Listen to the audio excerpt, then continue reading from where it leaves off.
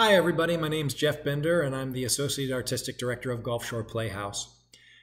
Merry Christmas, Bedford Falls. Merry Christmas, you wonderful old building and loan. Merry Christmas, Mr. Potter. Yippee! Well, it's hard to believe that 4 months ago I was saying those words on our stage in Gulf Shore Playhouse's production of It's a Wonderful Life. It's a beautiful story. Well, it's an American classic about hitting rock bottom, questioning the meaning of it all, and finding support and friendship in the most surprising, reassuring, and heartwarming places.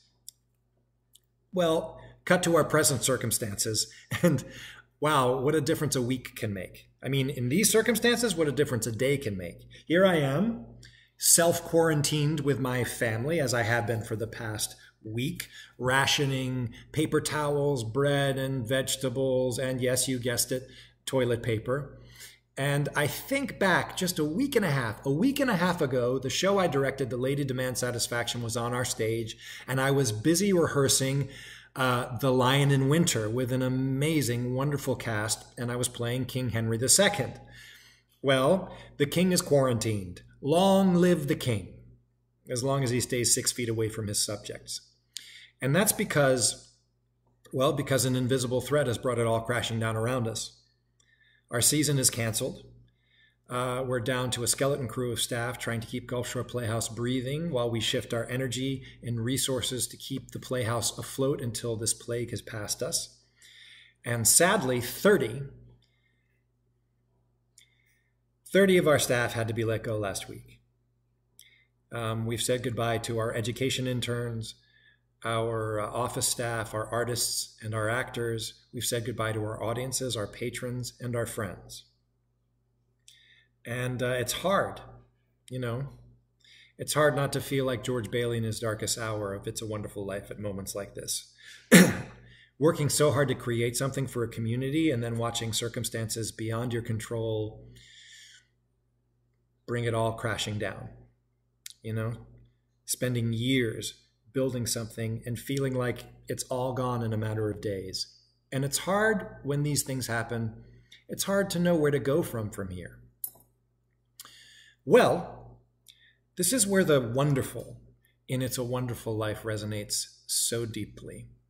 At our most sort of despondent and hopeless, when our small group of artists sitting isolated at home, still working for the Playhouse, were wondering what was going to happen next. Well, what did happen next was you.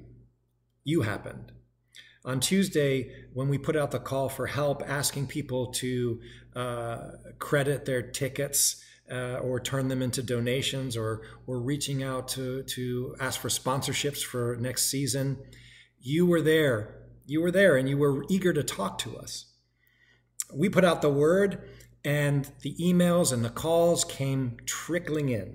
And then donations, much needed donations, came in as well as reassurances of support and other acts of kindness that made us really feel as though our family community was stepping out and stepping in our time of need. And just like the Bailey Bedford Falls, you have brought life back to Naples and to Gulf Shore Playhouse. And just as for the Bailey household, you were willing to put in some coins in the basket to help a family in need.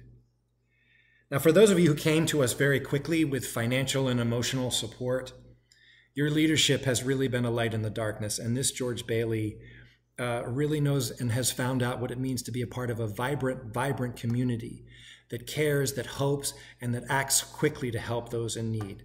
And so from the bottom of my heart, thank you very much. And for those of you who support us but haven't yet reached out, we very much need you.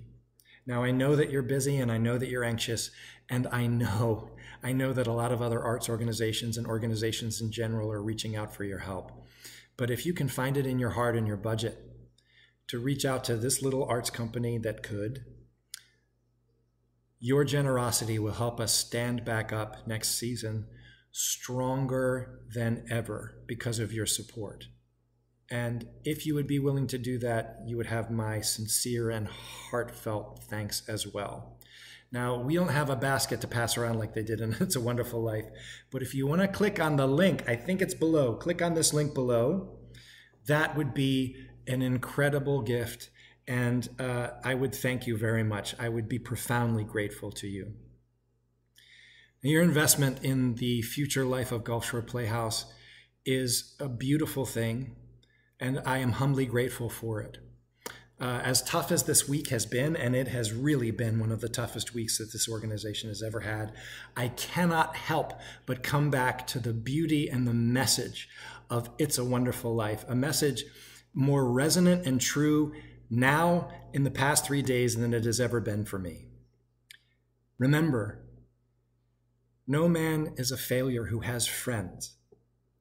Well, friends of Gulf Shore Playhouse, thanks for the wings. Love, Jeff.